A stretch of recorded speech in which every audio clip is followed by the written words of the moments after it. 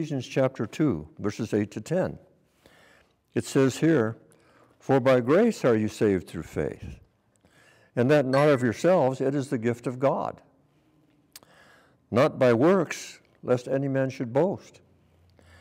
For we are his workmanship, created in Christ Jesus to good works, which God has before ordained that we should walk in them."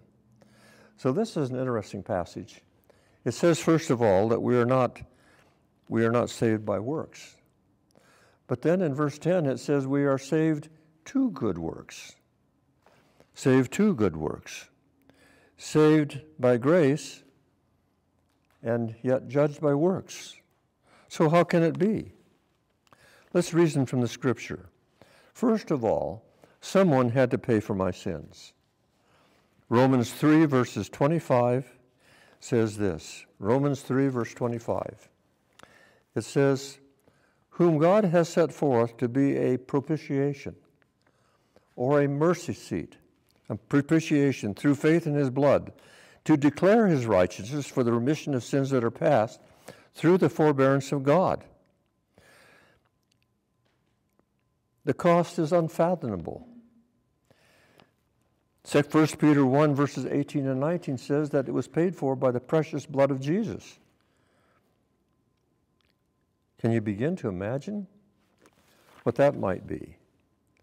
Christ became my substitute. He paid the wages for my sins. The Bible says in Romans 6:23 that the wages of sin is death. He paid the wages. Some wages, huh?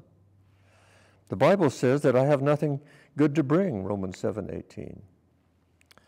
All my righteousness is as filthy rags, even the best things I do, Isaiah 64 verse 6. The Bible says in many ways we all offend, James 3 verse 2.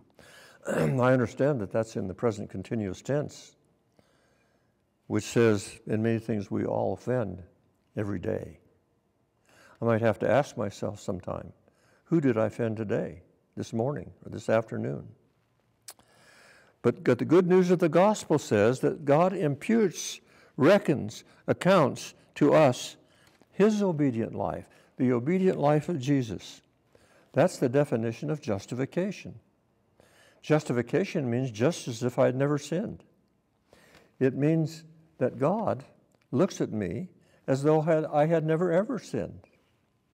If you enjoyed this study today, I would invite you to come and reason together with us on Sabbath morning, the 7th day of the week, at the Seventh-day Adventist Church, 777 Highway 92 in Sierra Vista. We would love to have you. Please come and worship with us, the great King, and we pray this in Jesus' name.